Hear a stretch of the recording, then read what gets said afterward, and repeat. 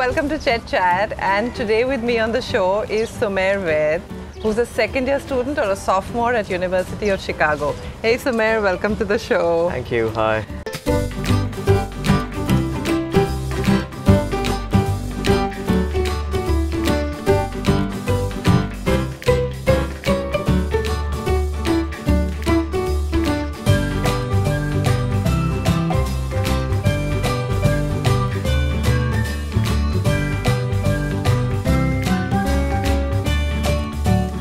So Sophomore, you're pursuing this very exotic major called Computational Neuroscience.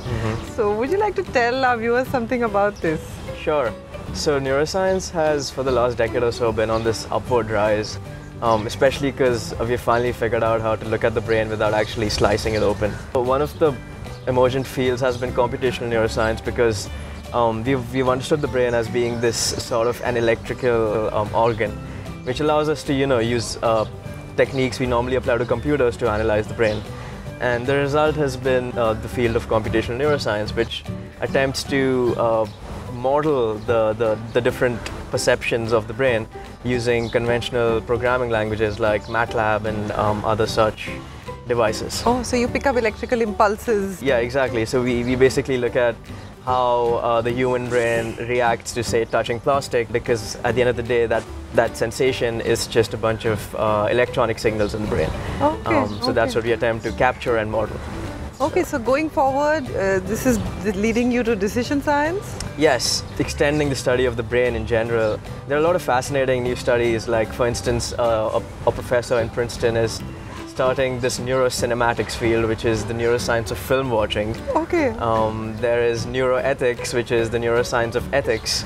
So what do they do? You're watching a movie and they plug electrodes in your head? Yeah, so they basically scan your brain for activity while you're watching different movies, and they see activations in different brain regions. And yeah, they basically hypothesize whatever happens when you're thinking of, say, the character on the screen. And that helps them understand how we think about other people better. Right. I think it's amazing because the brain is probably the least understood organ, or should I say the least understood thing in the whole world. Definitely, yeah. The brain is the strongest processing device we know of, and we don't really understand much of it. It's really fascinating. Wow. So how did you come to this being your preferred major?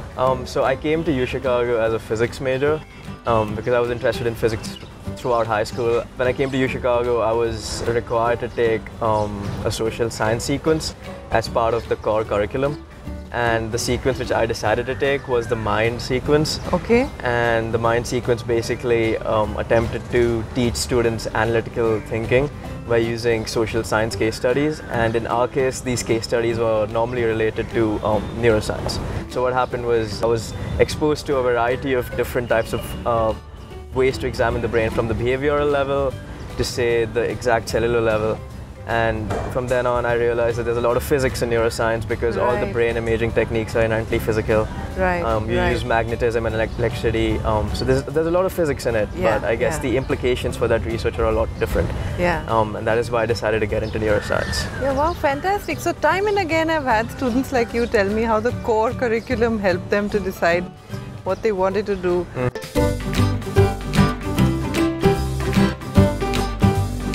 How did the college help you in terms of counseling, etc.? Did they help you to change your major? Definitely. So they have these academic advisors, which are basically there to help you understand what you like and pursue that particular topic.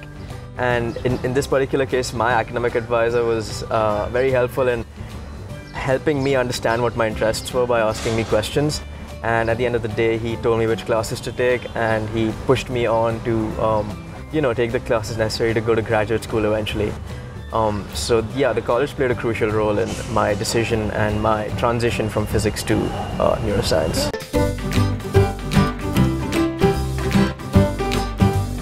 So going forward, I can see two paths from here. One is a very economic, monetary path of going down Wall Street to say why do people buy certain shares. Right. Another path is more research, academics, to say why do people decide anything. So what's your preferred path? I think I'm going to go down the more research-oriented path, the more research-intensive path, because while money is necessary for research, I still think that the scientific world in itself is at a nexus of progress and development, because we've only just discovered technology is necessary to scan the brain, which provides a very unique opportunity for anyone interested in the field to really go in and do a lot of work. And that's the path I want to take, because I'm very interested in research as well. From a very young age, I've wanted to contribute to the scientific society. So contrary to a lot of other people I know at UChicago and a lot of my own friends, I want to get into research. Wow, that's fabulous to hear. I mean, you really do need people like you to go out there and decode this brain. Yeah, the brain.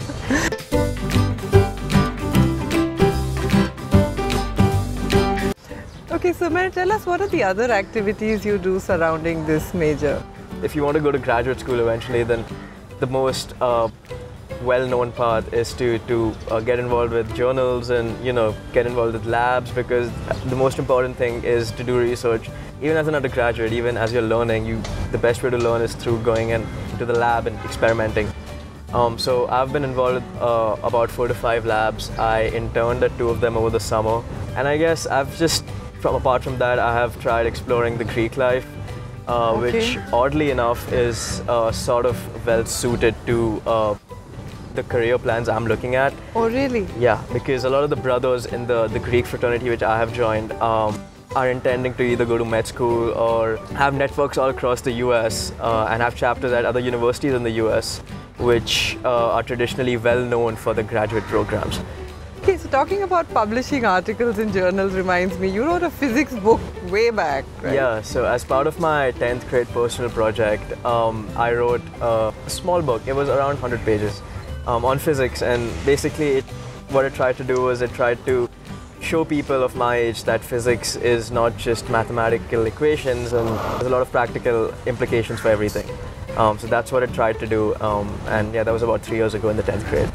And coming back to Greek life, you mentioned there's sort of this taboo associated with Greek life, and I really didn't expect you to say that. So could you tell us the other side of Greek life that we don't know about? Definitely. So I guess Greek life is all about coming together and doing things which you like together.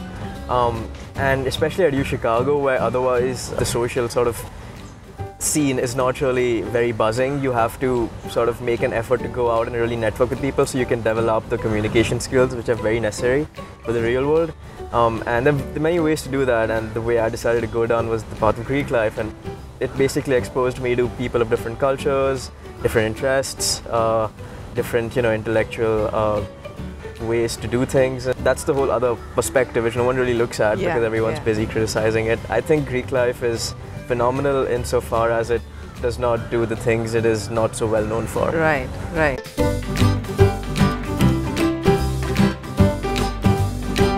I read recently that there's that 17-month OPT extension which the STEM students used to get, and there's a talk about in February that whole order getting vacated. Right. So what's your view on that? I think actually it's a good thing, because if there was a technical problem with it, at least that problem will be solved now. And in fact, my research online tells me that upon the solving of this technicality, the OPT will actually be extended even more for STEM students. Really? Which is great, because it allows students of the STEM areas to actually spend more time in the US and work there and actually get paid for that work, which is a priceless experience, of course, and helps them prepare for graduate school, which is even more important.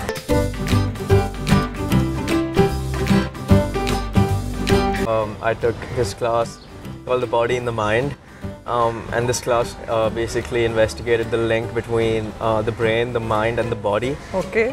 Because the conventional view has been that the brain is this independent thinking organ which the body really doesn't influence much. But recent research has in fact shown that the body influences the brain as much as the brain influences the body. Oh, okay. So this class investigated the mechanisms through which these interactions took place, and it was fantastic because it was basically taught by one of the leaders in the field who was literally at the forefront of the research. So most of the papers we read were written by him, and you could literally walk up to him and ask him any question about this field. Wow. So that was by far the most interesting class. I think that's the plus of being in U Chicago. Probably has the most number of Nobel laureate professors, I think. Sure, yeah, there's or this, one of them. there's this shirt with all the Nobel prizes behind them, so we're very pretentious about that as well. Okay. But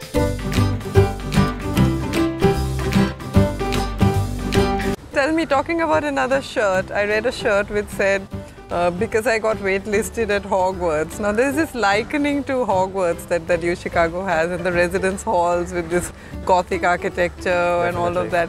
But I read recently that the aging halls are being, broken down, changed, and then there are new modern dorms that are coming up to accommodate more students. So what's your view on this?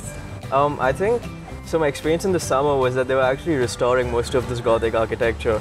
And yeah, it's true that the new buildings that they're building are very much more modern, but I think there's clearly a symbiosis between them. Like, it's not like they don't complement each other. The architects do a good job of placing these, Gothic buildings next to, say, more modern buildings. And the general trend is that the more modern buildings are the science buildings, and the Gothic buildings are, the classics buildings. So also that vibe is very symmetric with the subjects being taught inside that particular building. So I think it's fine. I don't see the Gothic buildings being taken down, and there are areas of the campus where you can totally still feel like you are in, Hogwarts. Hogwarts or medieval England or.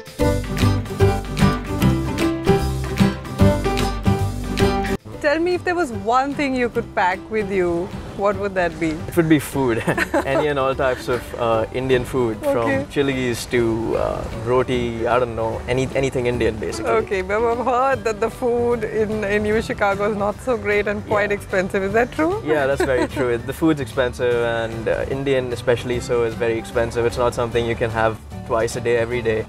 And the dining hall food, I wouldn't say it's pathetic, but it's definitely it's good food. If you're American, you'd probably enjoy it. But for us from here, from India, who are used to, home cooked food, and our mothers making us fantastic dals every day, for our palate, it's not so conducive. Right. I mean, and Indian food is approximately $10 to $12 a meal, which is not, very affordable if you plan on having Indian throughout the week. Yeah. So thank you so much for being on the show, Sophomore. It was such an enlightening experience to be with you. My pleasure. And I'm sure we're going to ask you to come back one day and share more of your research. Definitely. Thank you so much. Thank you. Please click the subscribe button below. Like me at facebook.com/ChetChat101. Follow my Twitter handle, ChetChat101, or at Instagram, ChetChat101. Please leave your comments in the sections below. And if you'd like me to feature any particular college, please let me know. Thank you.